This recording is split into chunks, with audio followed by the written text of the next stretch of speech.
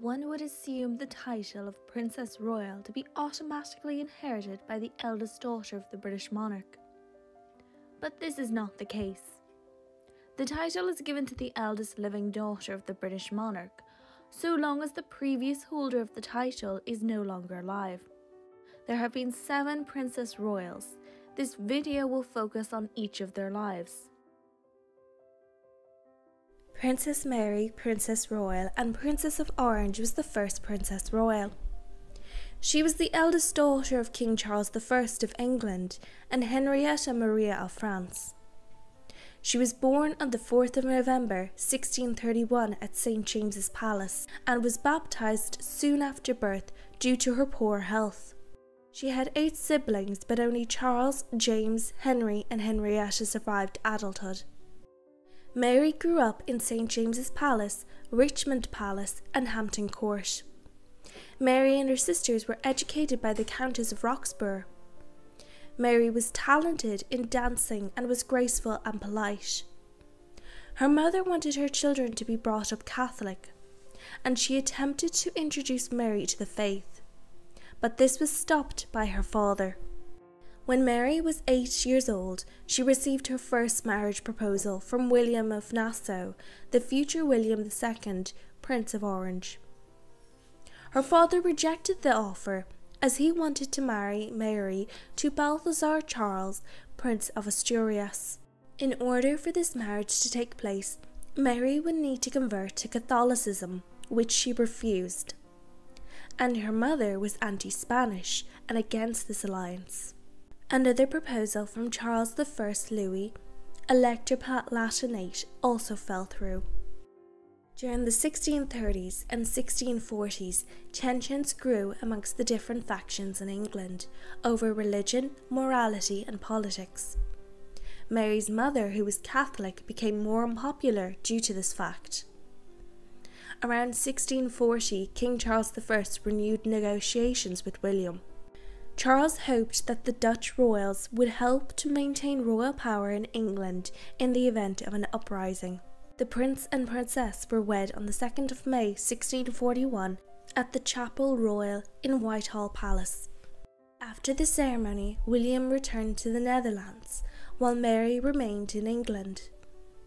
Under the marriage contract, William would provide her with an income, and that Mary could still worship in the faith of the Church of England.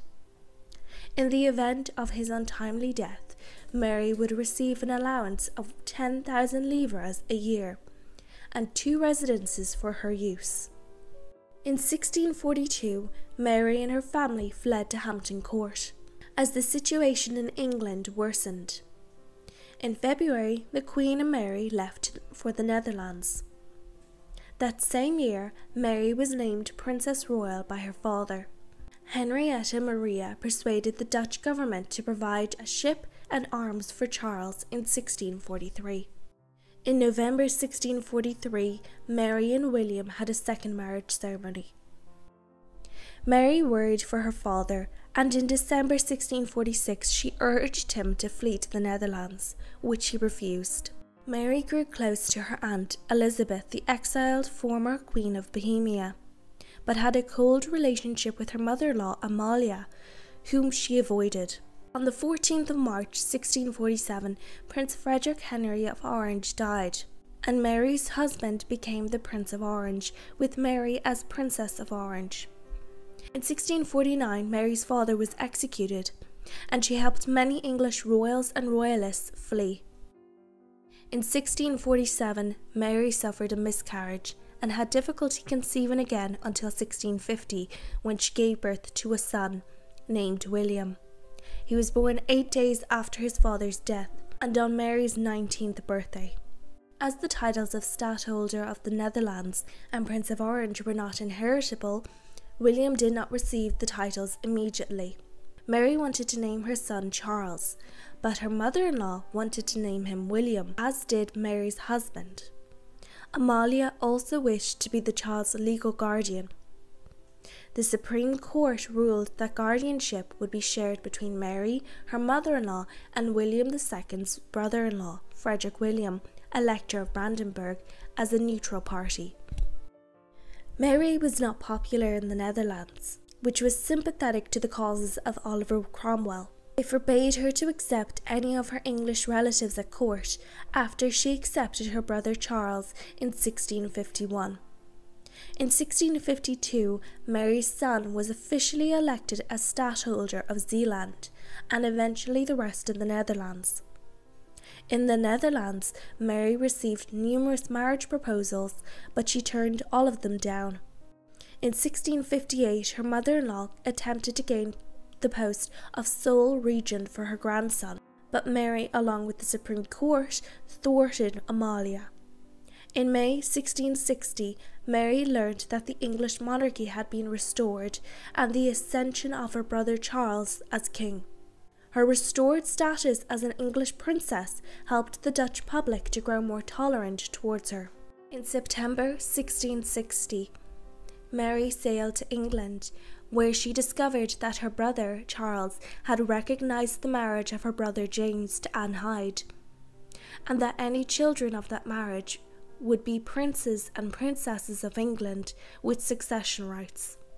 This upset Mary, and she cut her trip short. That same month, her brother Henry died of smallpox. In December of that year, Mary also fell ill with smallpox. Her mother rushed to her bedside and attempted to convert her to Catholicism, but Mary refused. The Queen persuaded her to use her French doctor, which proved fatal to Mary, as the doctor was a supporter of bloodletting. Mary signed her will on the 24th of December 1660 and died that same day. Mary asked her brother Charles to protect her son's interests. His guardian now was his grandmother Amalia.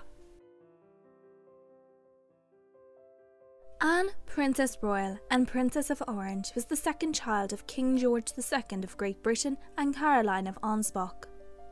She was the second holder of the title Princess Royal. She was an Anglophile and tried to promote English interests in the Netherlands. Anne was born at Herrenhausen Palace in Hanover on the 2nd of November 1709. She was named after Anne, Queen of Great Britain. As a child, she learnt German, French, English, and she was taught to play the harpsichord by George Friedrich Handel. After this, she remained a supporter of Handel for life. Anne had 7 siblings, but only 6 survived to adulthood: Frederick, Amelia, Caroline, William, Mary and Louise. In 1714, Anne's grandfather became King of Great Britain, and Anne and her family moved to England. In 1720, Anne contracted smallpox. She survived the disease, and 2 years later her mother helped to popularise the practice of inoculation. Her mother had Anne's sisters Amelia and Caroline inoculated against the disease successfully. Anne's face was scarred by the disease, and she was not considered to be as beautiful as her sisters. On the 30th of August 1727, George II created Anne Princess Royal. A potential marriage between Anne and King Louis XV of France was considered. However, the plans were thrown out when the French insisted Anne convert to Catholicism. On the 25th of March 1734, Anne married William IV, Prince of Orange. William was Anne's only choice of marriage, as he was Protestant and a monarch. The couple honeymooned in Kew before departing for the Netherlands. Anne soon became homesick when William went on campaign in the Rhineland, and she travelled back to England. She believed she was pregnant and felt that the child should be born in her homeland, as this child would be in the line of succession to the British throne. Both her husband and her father were against this decision. Her father even commanded her to return to Holland. She became pregnant in 1736, but her daughter was stillborn. Anne did not get on well with her mother-in-law, Mary Louise of Hesse-Kassel, and she was not popular. She believed in British superiority, neglected her duties, and kept to herself and her own interests. Her relationship with William was the complete opposite. At first they had a distant relationship, but it flourished into a romance full of happiness. Her first surviving child was Carolina, born in 1743. She had 2 more children. Anna was born in November 1746, but she sadly passed away a month later. Her only son, William, was born in 1748. In 1747, William became the stadtholder of all 7 united provinces, followed by a reform that made his authority hereditary. William and Anne moved to The Hague. On the 22nd of October 1751, William IV died, and Anne became the regent for her young son William V. She held all prerogatives held by the stadtholder except the military duties. Though hard-working, Anne was arrogant, and this made her unpopular. During the 1750s, tensions increased between Holland and Great Britain, placing her in a difficult position. Much of Anne's policies focused on defending the authority of the government over the rights of the Dutch states. The reform of the hereditary post of stadtholder had been introduced by her husband, and Anne defended it following his death. Her rule was harsh and resented by the people, but she effectively consolidated the new hereditary stadtholder rule in the Netherlands. Anne passed away of dropsy on the 12th of January 1759 at the age of 49. Her mother-in-law, Mary Louise, acted as regent until her death in 1765. Finally, Anne's daughter, Carolina, acted as regent until William V reached the age of 18 in 1766. Charlotte, Princess Royal, was the eldest daughter of George III. She was born on the 29th of September 1766. Her parents had only sons by this point, and when she was born, they were delighted to have a daughter for once. Like all her siblings, Charlotte was inoculated against smallpox in 1768. As the eldest daughter of the monarch, it was assumed by most that Charlotte would marry someone important, and her education was considered to be of the utmost importance. She started her formal education at only 18 months old, learning languages, history, geography, music, art, needlework, and spinning. Her parents loved to show off their children, and when she was 3 years old, Charlotte took part in her first tableau, where she danced with her older brother George. They continued to show off their children, which made Charlotte very uncomfortable. After a bad event where a hearse was driven into the palace courtyard, the king and queen decided to never repeat the experience. Charlotte grew up under a strict regime imposed by her mother. She woke up early, ate plain food, and was never let out of her parents' sight. Court life was monotonous. The monotony was interspersed with outings to places like the Royal Academy, Oxford University, and Egham races. They sometimes watched plays or listened to musical concerts at home or at the theatre. Charlotte was shy and lacked confidence. As the oldest, her mother expected her to be responsible for her younger sisters. This made her unpopular with them, as she was inclined to make up stories about them to her parents.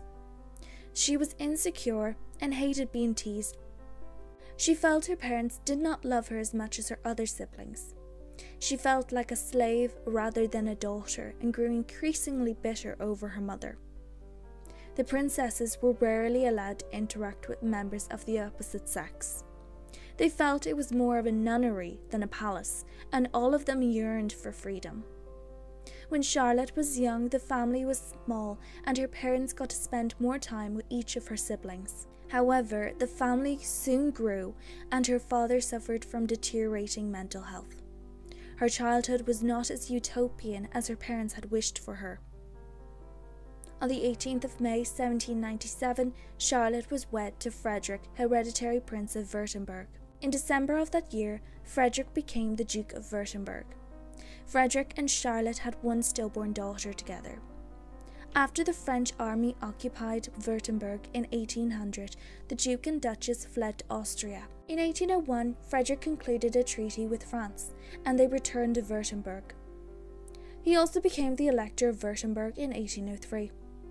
In exchange for providing France with a large armed force, Napoleon, the Emperor of the French, recognized Frederick as the King of Württemberg in 1805, and he assumed his throne on the 1st of January 1806. Frederick's joining of the Confederation of the Rhine made Frederick enemy of his father-in-law, George III.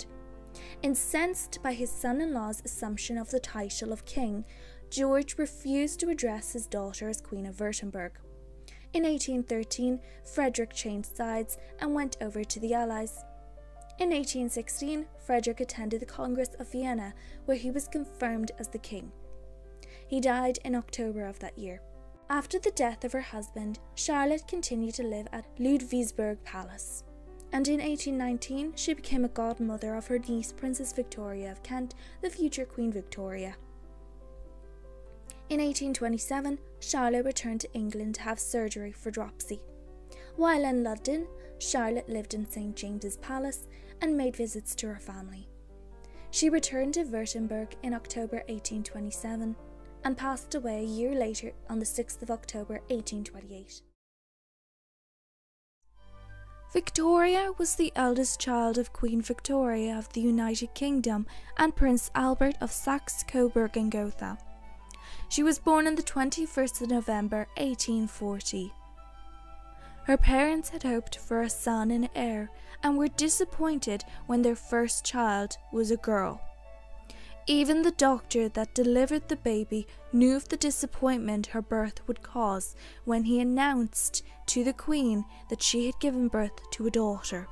Upon hearing that they had a daughter, the Queen remarked, "Don't worry, the next one will be a boy."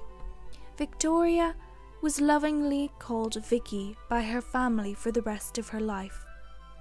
Though Victoria did love her daughter, her relationship with Vicky was distant, perhaps due to Victoria's own upbringing. Albert quickly devised an educational regime for his daughter. Vicky went to great lengths to please her parents and grew up to be an intelligent young woman on par with her father's intellect. Vicky learned everything from mathematics to philosophy and became very liberal in her thinking. From the age of 18 months, she began to learn French, and at the age of 4, she was fluent in both French and German. From a young age, Vicky's parents searched for a suitable husband for their daughter. Prince Frederick William of Prussia was chosen, and Vicky met him for the first time at the Great Exhibition in 1851. Eager to impress, Vicky made a good impression on the prince, and the pair remained in contact when the prince returned to Prussia, sending letters to each other. 4 years later, in 1855, Frederick returned to Britain and asked for the young princess's hand in marriage. At 15, she was too young to marry, and her parents asked that they wait until Vicky was 17. The Prussian court were outraged at the marriage proposal, believing the British monarchy to be weak as a constitutional monarchy. They also did not think that the Princess Royal was a suitable match for the future King of Prussia. The British press were also not a fan of the groom either. Vicky's own mother worried that her daughter was not beautiful and tall enough for the prince, but she needn't have worried. The pair were in love. For the next 2 years, the wedding details were finalized, with much arguments between the two families. Vicky wanted to bring 2 of her ladies-in-waiting with her to Prussia, but she was refused by her future in-laws. The Prussian royal family demanded that as the groom's family, they should have the final say in the wedding matters. They believed that the couple should wed in Prussia, but Queen Victoria was never one to not get her way and refused to allow the couple to wed outside Britain. Despite all the fighting in the families, Vicky and Frederick did have a fairy tale wedding in St. James's Palace on the 25th of January 1858. As the bride of a foreign prince, Vicky was to move to Prussia after the wedding.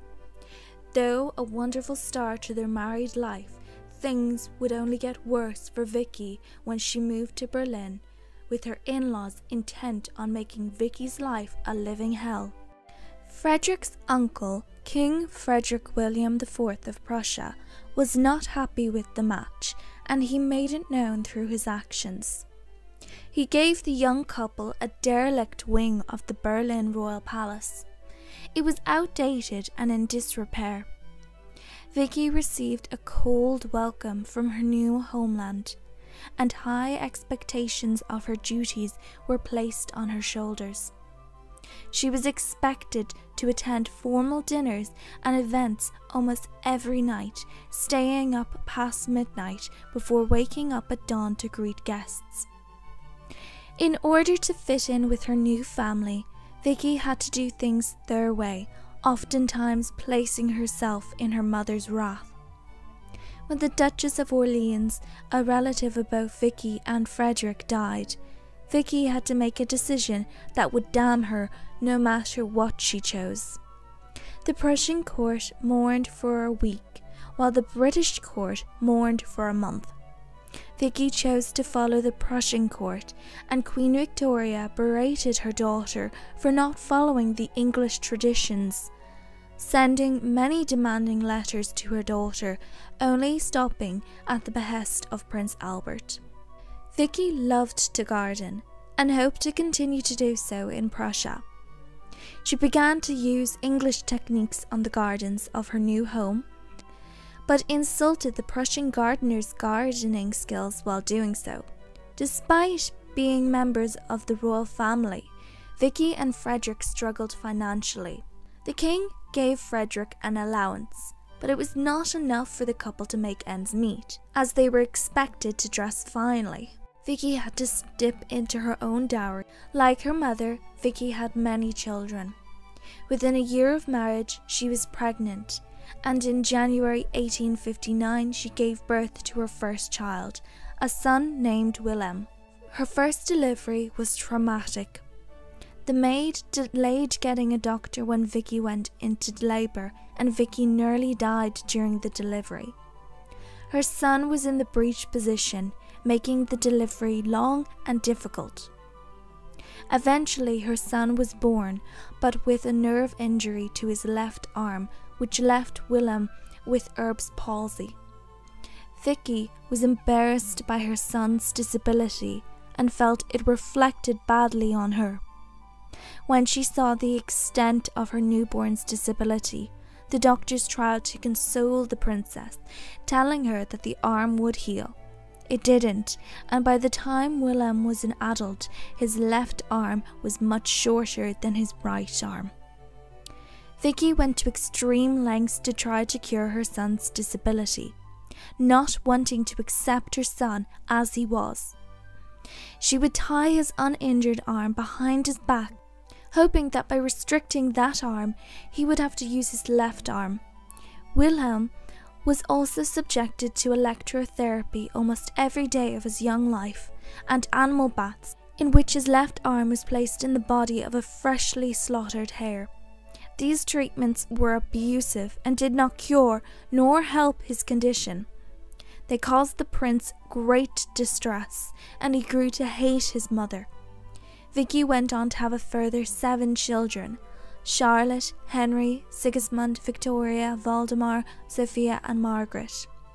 None of the other births were as traumatic as her first. In 1861, her father died suddenly at the age of 42, plunging her mother into deep mourning for the rest of her life. Vicky was devastated at the death of her beloved father, and she returned to Britain to comfort her grieving mother and family, and also to attend the funeral. In 1866, Vicky's 4th child, Sigismund, died tragically at the age of 21 months, after falling ill with meningitis.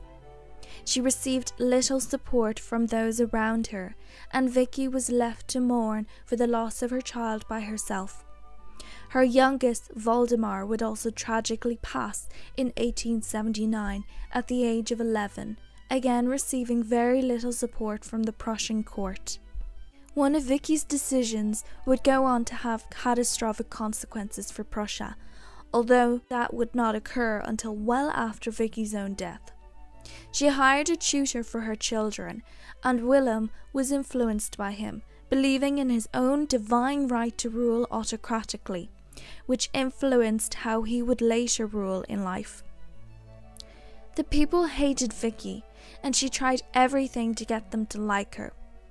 She set up a military hospital to tend to the wounded during the endless conflict that plagued her country. But the king demanded that she stop her theatrics of charity. Nothing she did would make the people like her, as she and her husband were liberal and the German people were not. Vicky's husband's health began to fail. Frederick had issues with his throat, and it would swell to the point where he had difficulty talking and breathing. The doctors diagnosed him with a cancerous tumour, recommending that he have it surgically removed. Despite the advice, Frederick and Vicky refused any treatment, which caused outrage amongst their surviving children. William travelled to see them and accused his mother of being happy that her husband was dying. Frederick's father, William I, died on the 9th of March 1888, and Frederick became Frederick III. Frederick was more of a shadow king, as he was gravely ill and would not be king for long. Vicky wanted to protect her legacy, knowing that once her son became king, he would destroy her reputation. She had boxes of her letters sent to Windsor Castle in Britain for safekeeping. Frederick ruled for only 99 days, dying on the 15th of June 1888. William became king and immediately betrayed his mother. He had her private residences ransacked and searched for incriminating information. Nothing was found due to Vicky's quick thinking. Vicky was excluded from court and worked for charitable organisations like the Red Cross. By 1898, her health had begun to fail. Vicky was suffering from terminal breast cancer, and she devoted her final years to art and spent long hours writing letters. Her illness often caused her to spend long hours in bed. Only months after her mother's own death, Vicky passed away on the 5th of August 1901. She was buried beside her husband in the Royal Mausoleum at Potsdam. Princess Louise, Princess Royal and Duchess of Fife, was the eldest daughter and third child of Edward VII of the United Kingdom and Alexander of Denmark. Known for being shy and quiet, Louise was a low-key member of the British royal family. Louise's birth was not without difficulty. Her mother, Alexandra, became ill with rheumatic fever during her pregnancy. Her mother was encouraged not to use chloroform, a painkiller, during the labour because the doctors felt it would worsen the Princess of Wales' condition. The labour was painful as a result when Louise entered the world on the 20th of February 1867. Louise grew up with 3 brothers and 2 sisters: Albert Victor, George, Victoria, Maud and Alexander John. Tragically, Alexander John passed away at 1 day old. Louise was a granddaughter of 2 European monarchs, Christian IX of Denmark and Queen Victoria of the United Kingdom. Unlike their mother, Louise and her sisters were not considered to be conventionally beautiful, and they were nicknamed the Hags. They received a minimal education. The sisters were shy and quiet in public, and they often appeared to be quite withdrawn. However, in private, they were lively and flourished. Being possessive of Louise and her sisters, their mother did not want them to marry. Despite attempts to keep her daughters by her side unmarried, Louise married Alexander Duff, 6th Earl Fife, on the 27th of July 1889 at the age of 22. He was 17 years older than her, and her third cousin through their mutual ancestor George III of the United Kingdom. Alexander's descent was via William IV and his longtime mistress Dorothea Jordan. Louise's grandmother, Queen Victoria, created Alexander the Duke of Fife and Marquess of Macduff 2 days after the wedding. Despite their significant age difference, they were well matched and led a loving married life together. After their honeymoon, they settled down in the Duke's country estate in Scotland. Louise soon became an expert at salmon fishing. The couple had 3 children together: Alistair, Alexandra and Maud. Alistair was stillborn. In 1900, when it became apparent that the Duke and Duchess were unlikely to have any more children, and thus no son to inherit the dukedom, Queen Victoria issued an unusual letters patent for the time. Queen Victoria created a second dukedom of Fife along with the earldom of Macduff, with a special remainder. In the event that there was no male heir, the peerages would pass to the daughters of the first duke, and then to their male descendants. In 1901, Queen Victoria passed away, and Louise's father became Edward VII. In 1905, Louise was created Princess Royal, and her daughters were granted the title of Princess with the style of Highness. The king was discouraged from doing this, but he ordered that it be done. Prince George, Prince of Wales, Louise's brother and the future King George V, was disturbed by this act.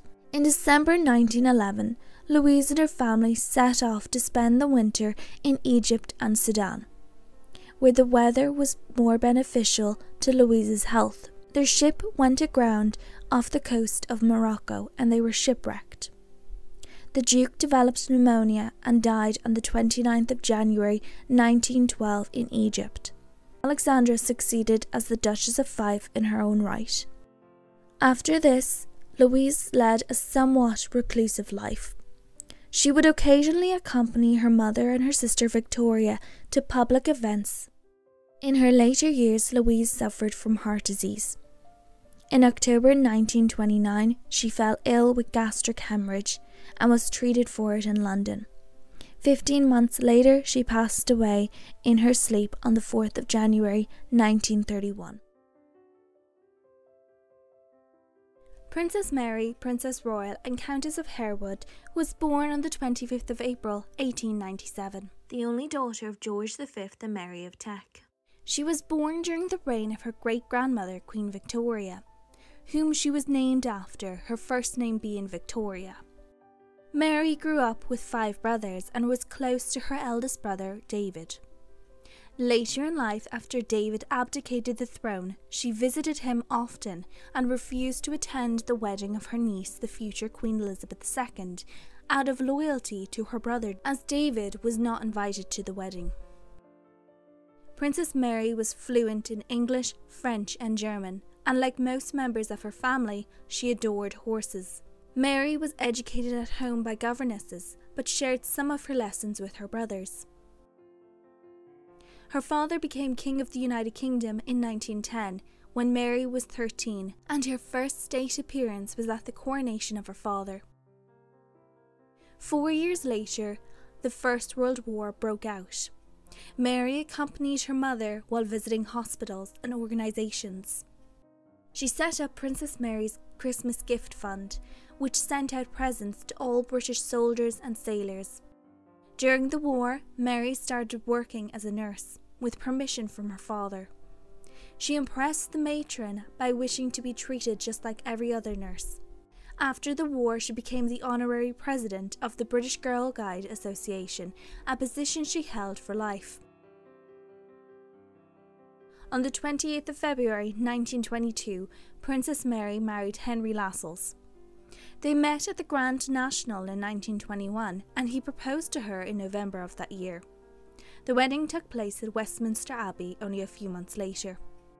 Despite the 15-year age gap between the couple were well matched and the marriage was a happy one. They lived at Chesterfield House and Goldsborough Hall. Following the death of her father-in-law in 1929, Lascelles succeeded as the 6th Earl of Harewood with Mary as his Countess. They then moved into Harewood House. They had 2 sons together, George and Gerald. In 1932, Mary was created Princess Royal. During the Second World War, Mary visited many hospitals and devoted her time to charity work. After her husband's death in 1947, Mary continued to live at Harewood House with her son. She adored her husband and mourned deeply for him.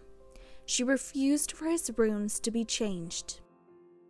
Princess Mary was ahead of her time in many ways. She believed that women should be able to obtain higher levels of education, and she became the first woman chancellor of a university in Britain. After her niece became Queen of the United Kingdom, Mary performed royal engagements on her behalf, representing her at the independence celebrations of Trinidad and Tobago and Zambia, and at the funeral of Queen Louise of Sweden. In 1956, Mary received the rank of Honorary General in the British Army. On the 28th of March, 1965, Princess Mary suffered a fatal heart attack while on a walk around her estate with her son George and her grandchildren. Her funeral was private, but a memorial service was held at Westminster Abbey. Princess Anne, Princess Royal, is the second child and only daughter of Queen Elizabeth II and Prince Philip, Duke of Edinburgh. She was born at Clarence House on the 15th of August 1950, during the reign of her grandfather, King George VI. Anne's mother became queen in 1952. Princess Anne was educated by a governess, Catherine Peebles. As a young girl, her mother reformed the first Buckingham Palace company so Anne could socialise with girls her own age. It was active until 1963, when Anne went to Benedin School, a boarding school. In 1968, Anne left school with 6 GCE O-levels and 2 A-levels. She started undertaking royal engagements in 1969 at the age of 18. In 1970, Princess Anne dated Andrew Parker Bowles, who later married her sister-in-law Camilla Shand. In 1968, Princess Anne met Mark Phillips, and they went on to marry on the 14th of November 1973 at Westminster Abbey. They moved into Gatcombe Park soon after. Phillips had been offered an earldom by the Queen, but the couple declined this. They had 2 children together, Peter, born in 1977, and Zara, born in 1981. On the 20th of March 1974, an attempt was made to kidnap Anne from her car. Princess Anne was unharmed, but several others were shot and injured. The attempt was unsuccessful. From a young age, Anne was interested in horses and horse riding. In 1971, she finished 4th at Russell Horse Trials, and at 21, she won the individual title at the European Eventing Championship. She competed with the British eventing team, and in 1976, she participated in the Olympic Games. During the Games, she sustained a concussion halfway through her event and had to dismount. After taking a break, she finished the event. Later, she would say that she could not remember the rest of the event. From 1986 until 1994, Princess Anne was president of the International Federation for Equestrian Sports. In 1987, she was the first member of the British royal family to appear as a contestant on a TV quiz show. In 1987, Princess Anne was created Princess Royal. 2 years later, on the 31st of August 1989, Princess Anne and Phillips announced their separation and divorced on the 13th of April 1992. Back in 1989, Princess Anne met Timothy Lawrence, a commander in the Royal Navy, and he was later appointed as equerry to her mother. They fell in love and were wed on the 12th of December 1992 in Scotland. Princess Anne became the first member of the British royal family to divorce and then remarry since Princess Victoria Melita of Saxe-Coburg and Gotha, a granddaughter of Queen Victoria. Princess Anne is one of the hardest working members of the British royal family, going on multiple engagements every day. She is a patron of over 200 charities and organisations. On her 70th birthday, the BBC inquired if she would retire, and she stated that she would not. Princess Anne inherited her father's wit and sharp tongue, and is known to not suffer fools lightly.